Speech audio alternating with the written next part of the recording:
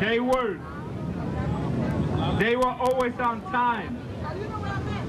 They were never late. They never spoke back when they were insulted. They worked. They never took days off that were not on the calendar. They never went on strike without permission. They worked 10 days a week and were only paid for 5. They worked. They worked. They worked and they died. They died broke. They died owing. They died never knowing what the front entrance of the First National City Bank looks like. Juan, Miguel, Milagros, Olga, Manuel all died yesterday and will die again tomorrow, passing their bill collectors on to the next of kin. All die waiting for the Garden of Eden to open up again under a new management. All die dreaming about America, waking them up in the middle of the night screaming, "Mira, mira! Your name is on the winning lottery ticket for $100,000. Or die hating the grocery stores that sold them make-believe steak and bulletproof rice and beans. Or die waiting, dreaming and hating. Dead Puerto Ricans who never knew they were Puerto Ricans, who never took a coffee break from the 10 Commandments to kill the landlords of their cracked skulls and communicate with their Latino souls. Juan, Miguel, Milagros, Olga, Manuel, from the nervous breakdown streets where the mice live like millionaires and the people do not live at all, are dead and were never alive. Juan died waiting for his number to hit. Miguel died waiting for the welfare check to come and go and come again. Milagros died waiting for her 10 children to grow up and quit working so she could quit working.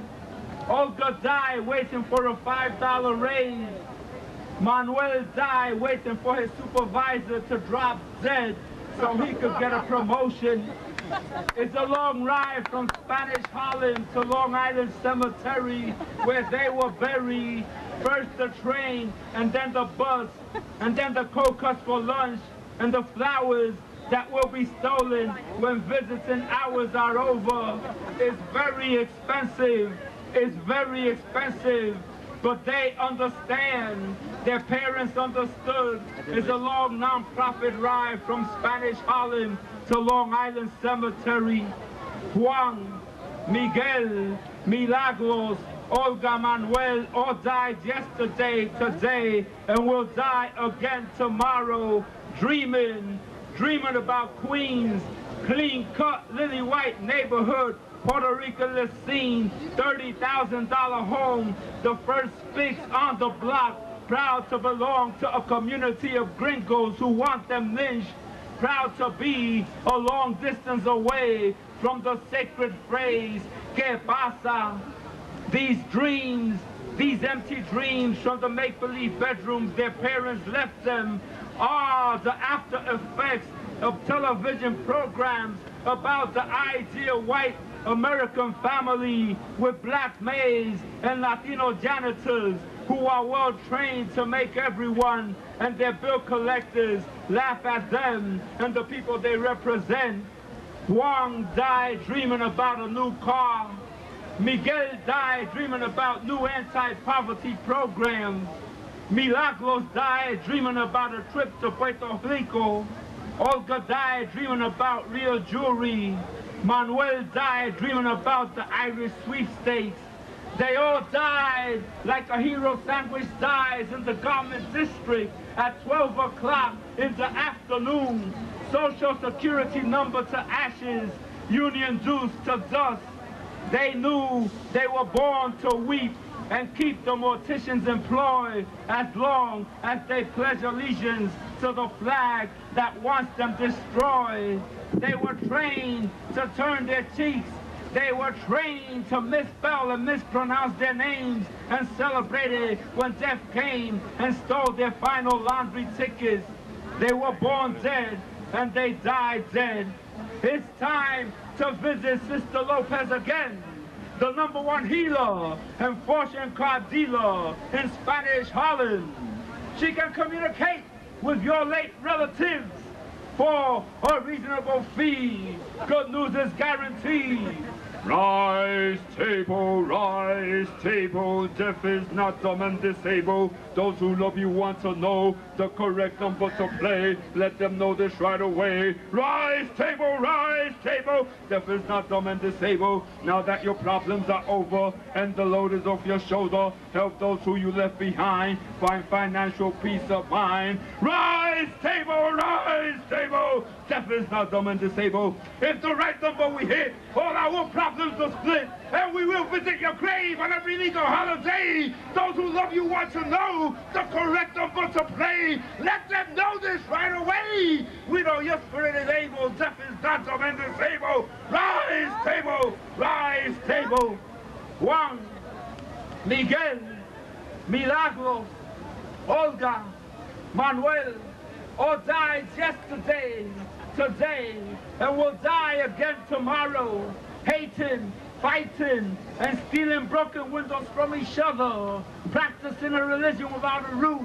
The Old Testament, the New Testament, according to the gospel of the Internal Revenue, the judge and jury and executioner, protector and eternal bill collector. Second-hand shit for sale. Learn how to say, "Como está usted?" and you will make a fortune. They are dead, and will not return from the dead until they stop neglecting the art of their dialogue for broken English lessons to impress the Mr. Goldsteins, who keep them employed as lavaplatos, porters, messenger boys, factory workers, maids, stock clerks, shipping clerk, assistant, mailroom assistant, assistant to the assistant's assistant lavaplatos, and automatic, artificial smiling woman for the lowest wages of the ages, and raises when give them a raise because it's against company policies to promote speaks. Juan died hating Miguel because Miguel's used car was in better running condition than his used car. Miguel died hating Milagros because Milagros had a color television set and he could not afford one yet. Milagros died hating Olga because Olga made $5 more on the same job.